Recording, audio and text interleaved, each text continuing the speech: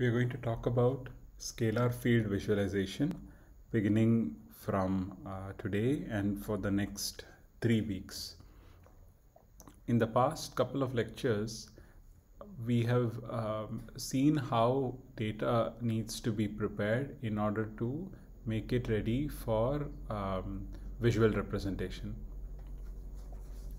So now we will actually talk about the geometry extraction step. So where the data that is of interest is converted into some geometry which can be displayed. And our focus is going to be on scalar field data. So the first technique that we are going to see in the context of scalar field data is isosurface extraction. This is the technique that we are going to see in detail. But before talking about isosurfaces, I want to introduce some standard techniques for scalar field visualization. Let's start with data defined over a 1D domain. So 1D scalar fields. This is not surprising that we visualize 1D data by mapping every point to a point in a 2D domain. So this is something that we have seen since our school days. But let's try to introduce this problem more formally. So what is a scalar field? A scalar field f is a real valued function which maps every point on the domain to some real value. So we talk about D as a one-dimensional domain. So for example, a line. Examples of scalar fields could be temperature, pressure, density, and so on. And like I said, a very simple way to visualize such data is by plotting a curve that represents f. So note that we require 2 dimensions in order to visualize this 1D scalar field in this form. Of course, visualizations in this form there is a lot of choice in the axes, the scaling of these axes and so on, the number of samples. Often the data is sampled, and what we really have is sample points which may have to be connected together in order to be so sample points such as what is shown here. So these sample points may have to be connected together via straight lines, resulting in a piecewise linear representation. And this is the piecewise linear curve that represents our scalar field.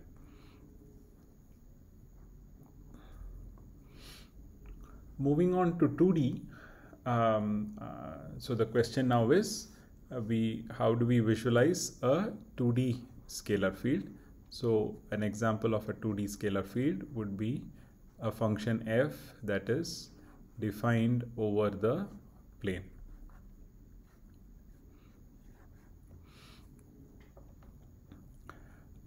So how do we visualize a 2D scalar field? Well, we try and extend what we understand from 1D scalar fields.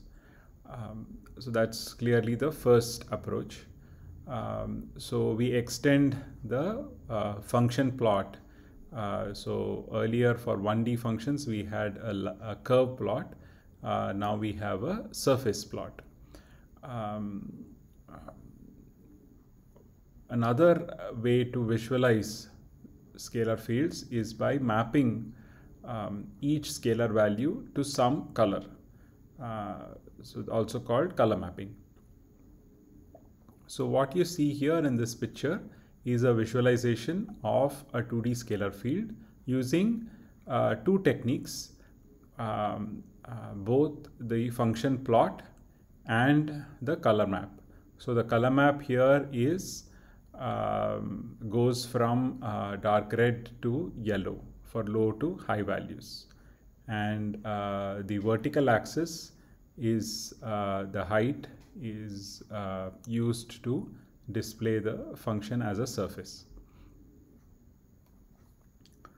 A third technique for visualizing 2D scalar fields is via a so-called contour plot. So these are curves with equal scalar value. So for example, this is a picture that we have seen often called an isocontour plot.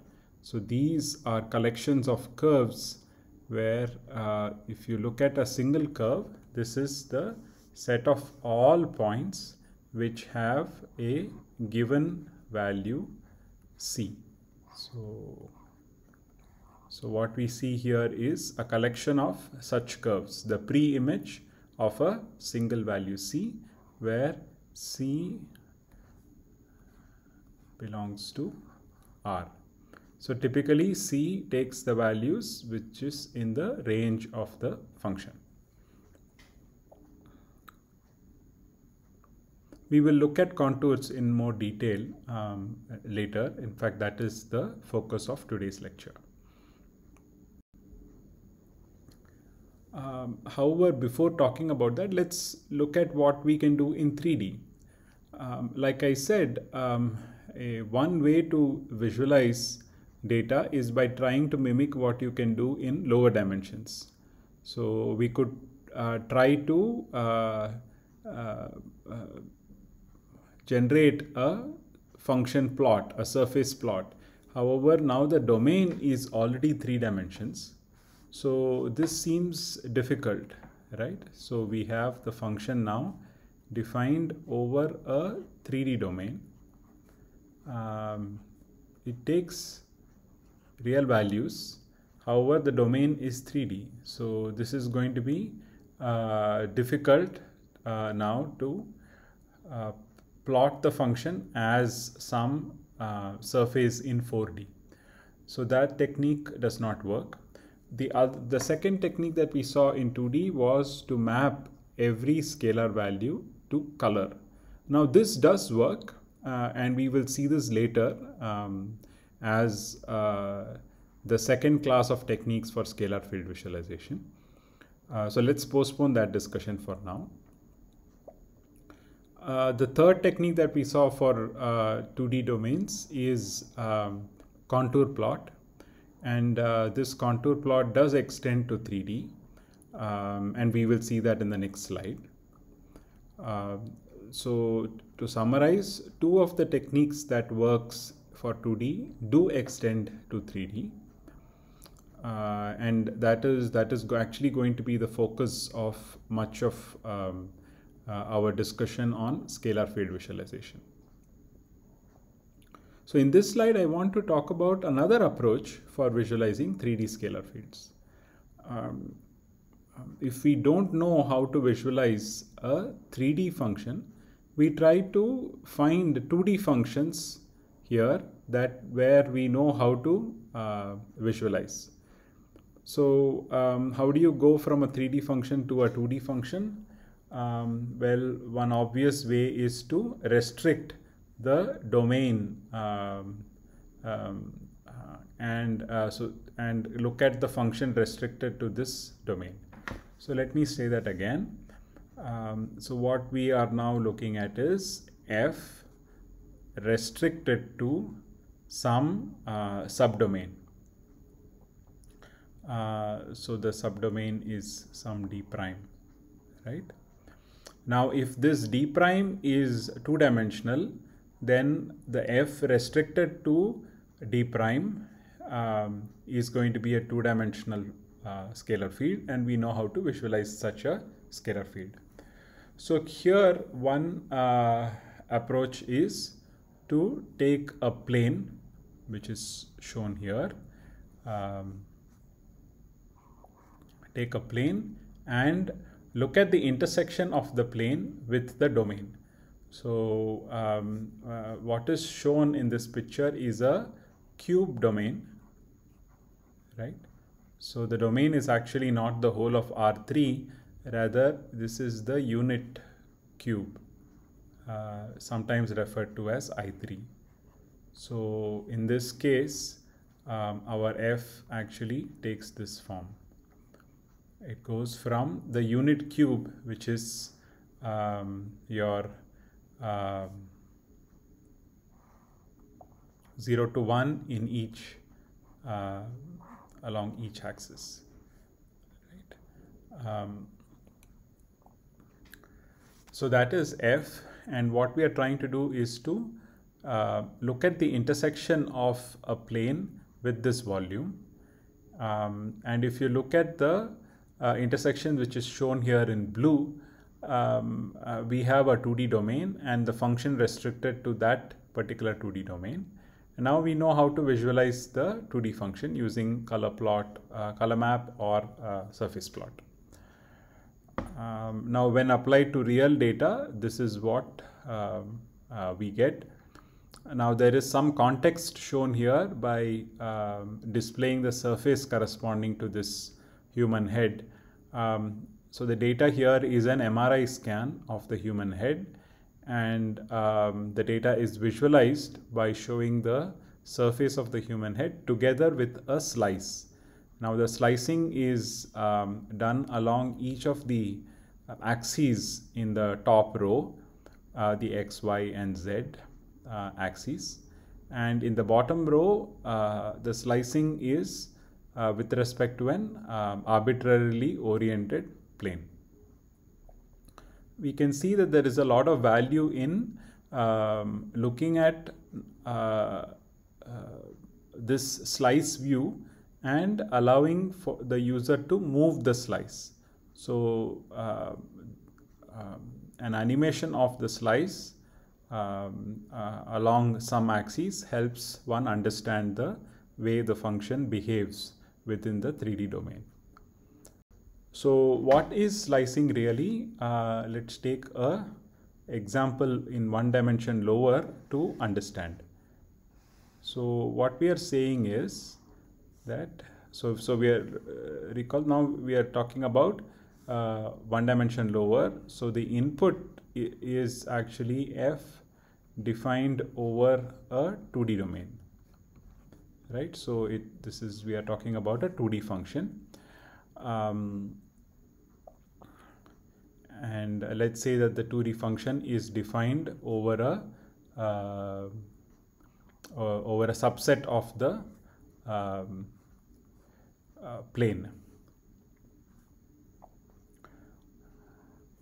Now the equivalent of a slice is looking at a line and talking about the restriction of F to this line.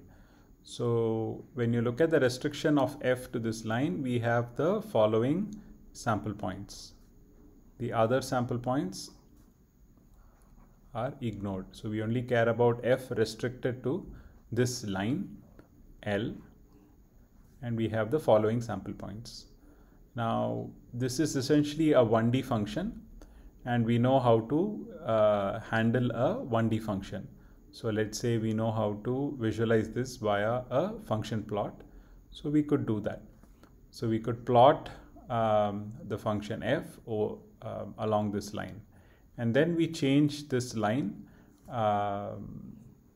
by moving it in some direction. Or alternately, what we could do is to have an arbitrarily oriented line. So let's first talk about L, which is axis aligned. So if X is actually axis aligned, that the sample points that we need to look at becomes easy to identify. So these are just the original sample points, right? So let's say we have these original sample points that come from a grid.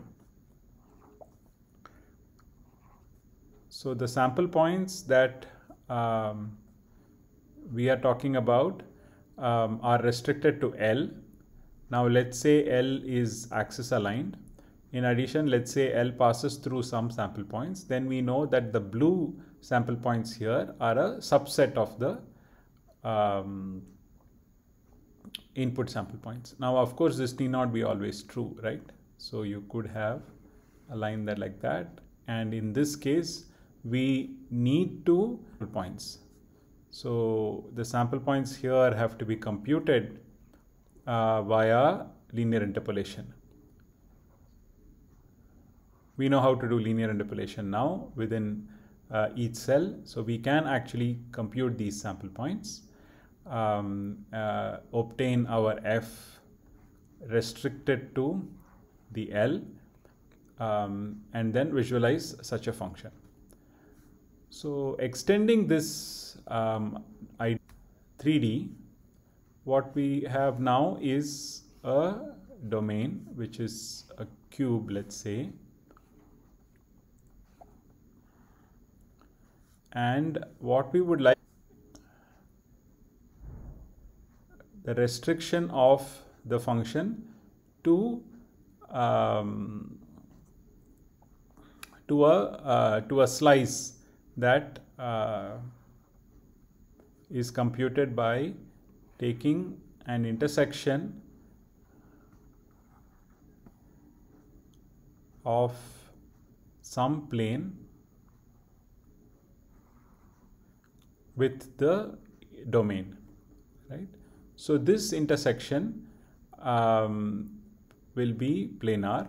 Now, of course, what we really need is the samples from this intersection, and that's what we need to compute. Again, this is easy to compute for axis aligned planes. Not too difficult for arbitrary planes, but a little bit more tricky, that's it, right?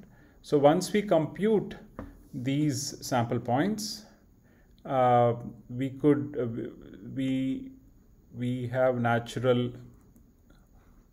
we know that these sample points also can be represented using a grid, and we can talk about bilinear interpolation within this grid. So we have a 2D grid now.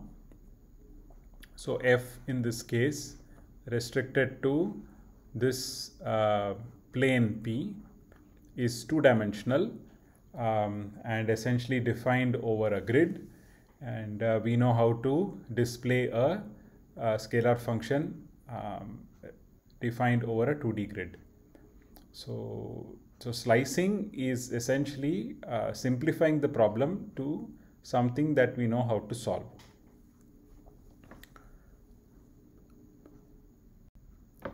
Right. So with that introduction, let's move on to the focus of today's lecture,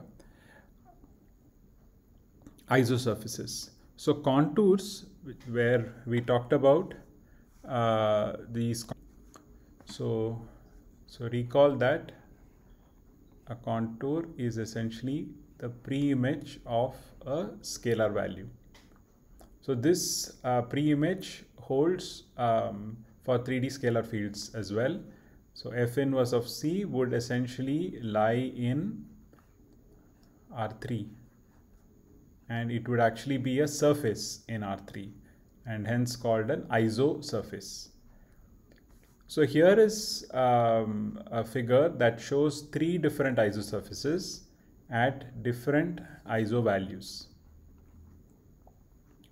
So the data here is a CT scan of the foot, and what you see is that different iso values allow us to extract interesting features from this foot data set. Lower values seem to correspond to skin, higher values seem to correspond to the bone. So isosurfaces are very popular to get a first view of the scalar field. They have been studied since the mid-80s and continue to be an important technique in the scalar visualization toolbox. But there are several problems with isosurfaces. I'm not going to talk about all of them now. We will discuss them eventually. But one problem is already obvious here. What isosurface should I display? What value is interesting? When I identify three different values here, 30, 80, and 200, by looking at these three, we know that 80 is of interest and maybe 200 is also of interest. But how do I identify that these are the interesting ISO values? So this is a natural question, and a question that was studied by several researchers. But we'll postpone this discussion. We will first talk about how do I even compute such an isosurface. So let's talk about the computation of isosurfaces. Before computing an isosurface, I need to know how the data is available to the algorithm. So the scalar field is clearly available as a sample over a domain. The domain is represented using a mesh, which could be a structured or a cube grid, such as this, or it could be an unstructured mesh, where the domain is represented as a collection of triangles. The function is specified at vertices of the mesh in both cases and is interpolated within the mesh elements. So in these two cases, linear or bilinear in 2D, linear in 3D, and trilinear in the case of a cube grid.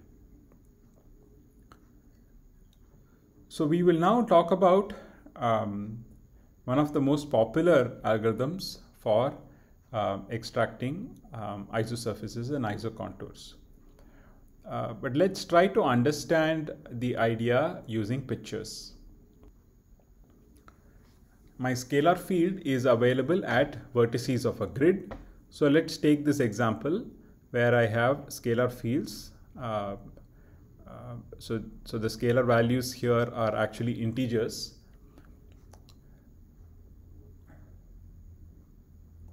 Towards constructing an isocontour, I first need an explicit representation of the domain. So let's assume we have a grid representing the domain.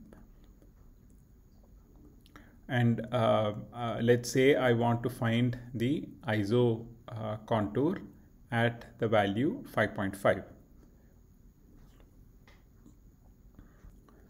First, we observe that the isocontour does not pass through every cell within the grid. It passes only through certain cells. Which ones? The way we identify the cells containing the isocontour is by labeling the vertices of the cell as positive or negative. Vertex is positive, such as here, if its value is greater than 5.5, and a vertex is negative or minus is marked with a minus sign if the scalar value at that vertex is less than 5.5. Now, if we have a plus minus edge, such as here, then we know for sure that the isocontour passes through this edge. So we know that there is some point here that is contained inside the isocontour. So as a first step, the grid points are labeled as plus or minus, as shown here. As a first cut approximation, we mark the midpoints of all plus minus edges. We know for sure that the isocontour passes through these points. So let's just mark the midpoints of these plus minus edges.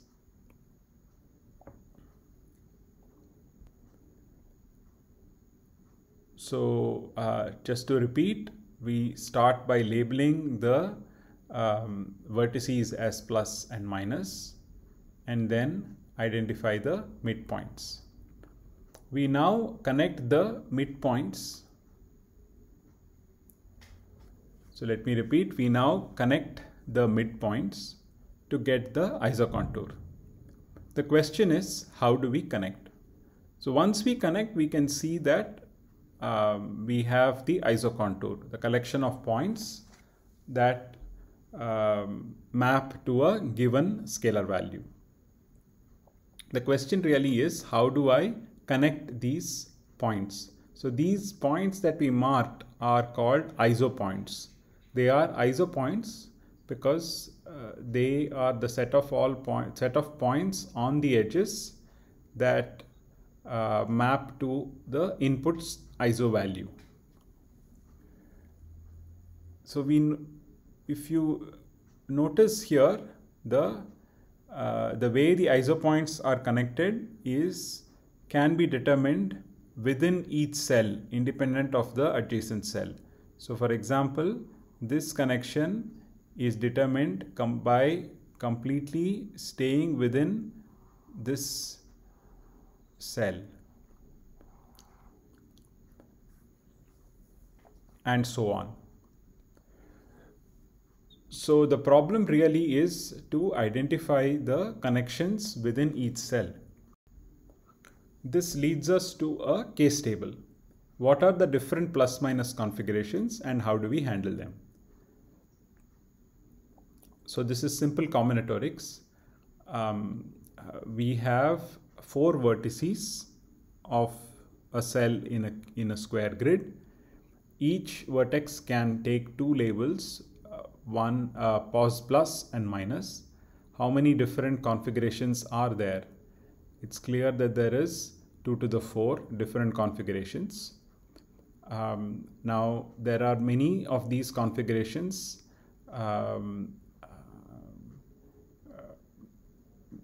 Let me say that again. Many of these configurations are related to each other. So they are symmetric copies of each other, and we need not consider all these copies. So for example, let's look at the first case on the top left. This is a case with a single plus and 3 minus signs. Now this particular case is equivalent to the plus sign appearing in any one of the 4 vertices. So they are all symmetric copies up to rotation. So let's take this first case where you have a single plus and 3 minus. The isopoints lie on the plus minus edge, and the way to connect them is straightforward. Now, how do we know that this is exactly how I connect the isopoints? We assume linear interpolation for now. Later we will see that this does lead to some trouble. But for now, let's just take the line segment connecting these 2 isopoints and say that that is a good approximation of my isocontour. How about the second case, which is also similar to the first case, where we flip the plus and minus signs. So this is a case with 1 minus and 3 plus. Again, we have 2 isopoints. They can be connected using a simple red edge. A truly different case is one where we have 2 plus and 2 minus. And in this case, we end up with 2 plus minus edges, and hence 2 isopoints which can be connected using a edge, red edge again. The next case is when we have 2 plus and 2 minus, but with a different configuration than before.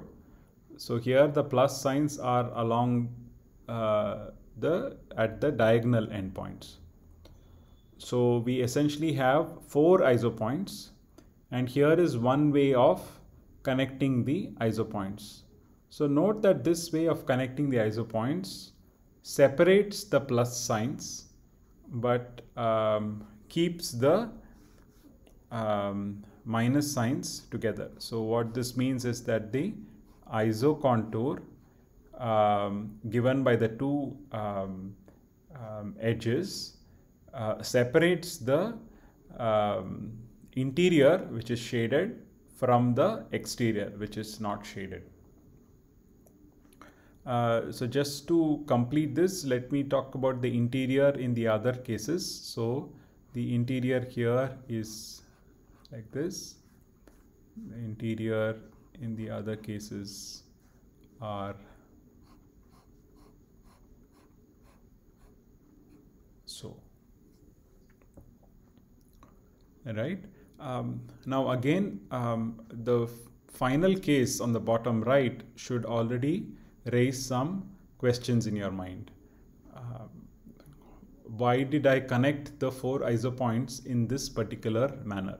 Why not the other way around?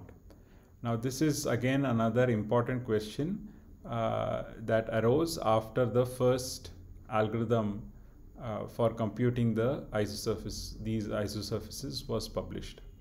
We will again talk about that soon.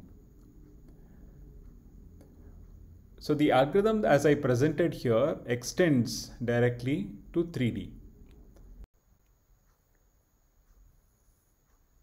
So here is a video that illustrates the what happens in 3D. So in 3D we have a cube grid, and the algorithm marches through the cubes one at a time. Within each cube, it identifies the iso points, connects them via triangles, and hence computes the isosurface. So here is one cube. Each vertex is classified as either positive or negative. And this gives us a particular case. A case table is built, and the particular case corresponding to this cell is used to determine what set of triangles to report. So in this case we have this triangle, one, and then another collection of triangles. So these two surfaces constitute the isosurface lying within this particular grid cell.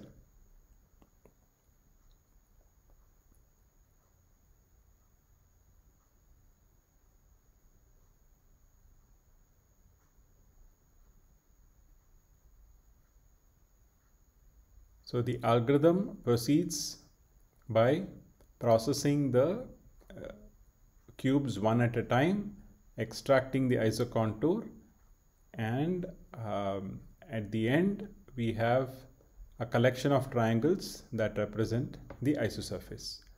The full video is available here. I will let you look at it later. The algorithm that we saw in the previous slide is called the marching cubes algorithm. This was introduced by Lorenzen and Klein. It essentially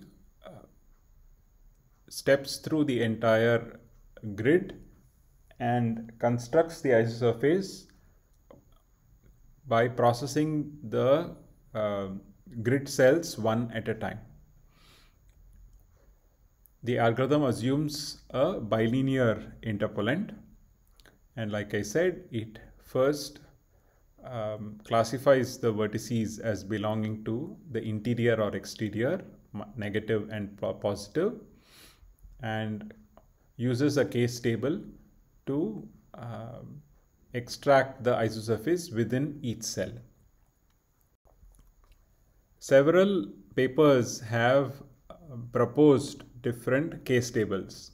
Each case table it has some unique properties, in the sense that they either reduce the number of cases or ensure some correctness of the isosurface, or try to reduce the number of triangles that are generated for the isosurface, and so on. So here is one case table that is quite popular, written by Greg Nielsen from 2003. You can already see that from the 80s to 2003, marching cubes has been an object of study. And it was actually a fairly active area of research until the mid 2000s, when the case was more or less closed. So let's look at some of these cases in 3D. So here is a positive vertex and with 7 other negative vertices. So this leads to 3 plus minus edges, hence 3 isopoints. So in 3D, you connect them via a triangle. And so this will be the case corresponding to 1 plus and 7 minus. So here is a case with 2 plus and 4 plus and 4 minus. We again identify the isopoints and connect them via triangles. So in this case, you consider a quad and triangulate it into 2 triangles. Here is another case, 4 isopoints again, 2 triangles. Again, 6 isopoints in this case, 4 triangles, and so on. So the cases do get more and more complicated. So here are a few more cases where, so in this particular situation, you have 6 isopoints which have to be connected. There are more than one ways to connect. So here is one with again 6 isopoints.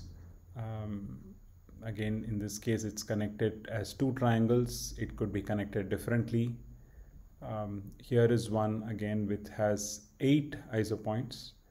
And in this case, it's connected into 2 quads or 4 triangles. Now, in these cases, the connections could have been performed differently.